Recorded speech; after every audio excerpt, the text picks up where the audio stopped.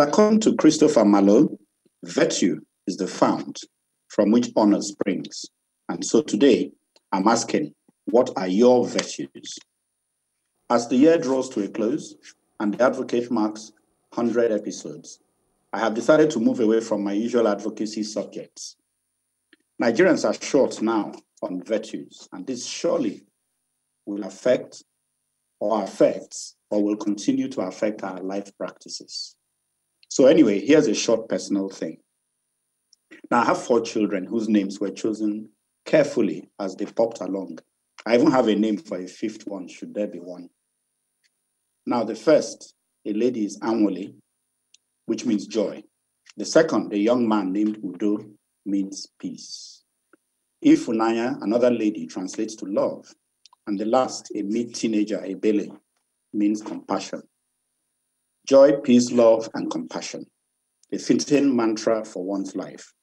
Virtues to live by. I imagine absolute adherence to these by all of us in Nigeria. Would the results not be better than a flawed constitution? Does the constitution even exhibit these virtues? When last have northern Nigeria seen joy or peace? Does the Igbo man show uncommon love to others of different tribes? Has the president exhibited compassion anytime recently? Maybe to the young NSAS protesters that he and the Inspector General are out to kill? In his lopsided cabinet and other major appointments, has he been fair? Has he shown love for all Nigerians or only for his kind? The pursuit of power and money has stifled the Nigerian psyche, leaving her people short on kindness and generosity.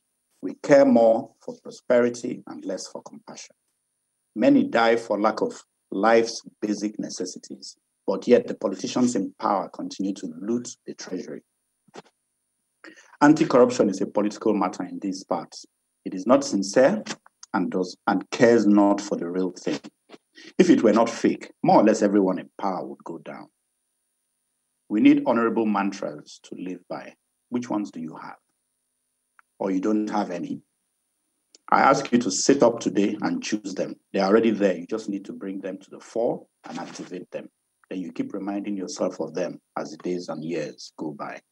Me, I'll never lose track of mine. They surround me and 4 people I love.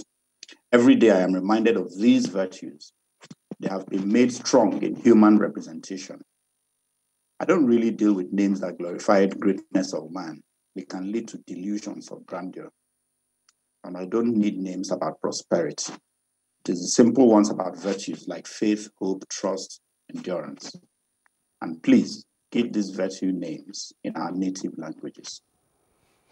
Well, I can tell you the virtues that I have: honesty and integrity. I can also tell you the ones I've been praying for. Do you have integrity? I have integrity, sir. What I do not have is patience. And timeliness. I ought to be prompt. You know, I'm more punctual to meetings. I'm praying for those. Okay, so we're talking about virtues. Well, you've advocated about virtues. But before I go on, I liked this quote. I took this quote from your advocacy. The pursuit of power and money has stifled the Nigerian psyche. It is so true. It is, what can we do to return to that pre-1980? How do you know that we're not pursuing power and money in pre-1970? It wasn't this terrible. It wasn't this in your face. Where now? It wasn't like this. No, it wasn't. Something led to it. Back then, Gomo was not all over the place. Yeah, like but back then we had Gomo. We had Gomo, but you know, why am I even saying Gomo? Gomo back then. They were there. By the way, Gomo is kidnapped.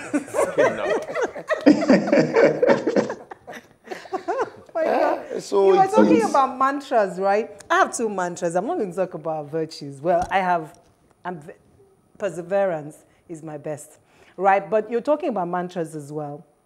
I like that there is success on the other side of fear, and be the change that you expect. Those are the 2 that I hold very dear. There's another one by Marianne Williamson that I hold dear, that you can be anything that you want to be. You shouldn't be afraid of shining. You shouldn't dim your light so that other people can shine. You should just shine and be the best that you can be. For me, really, I would want people to say these are this man's virtues. You should know yourself. No. Tell us. No. For me, I No, want people say that's what I'm to saying. your face what That's they me. think, yeah. That's me. Let people be the judge of my character. Okay, which You one know? do you know that you are lacking and you are That's praying what I'm for? saying. You that is seated with me, which one do you know? That you are lacking in? That I'm lacking or that the one I have. So let people be the judge of my character. And so if I would want people to be the judge of my character, so I would have to always, want to treat people the way I want to be treated.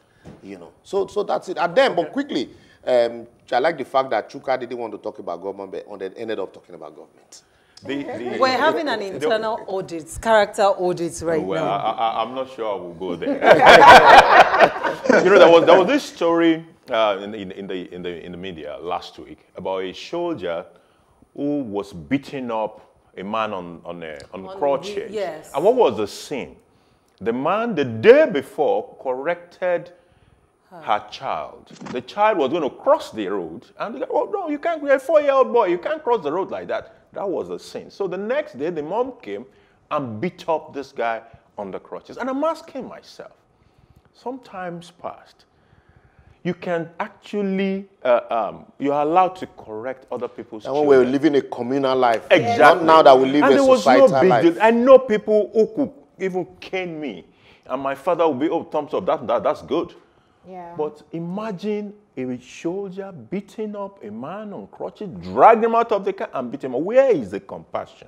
It's in Chuka's advocacy. And that's where it starts. It's in Chuka's advocacy. Franklin Roosevelt once said that virtues are lost in self-interest as rivers are lost in the sea. I'm up next after the break. Please stay with us. We'll be right back.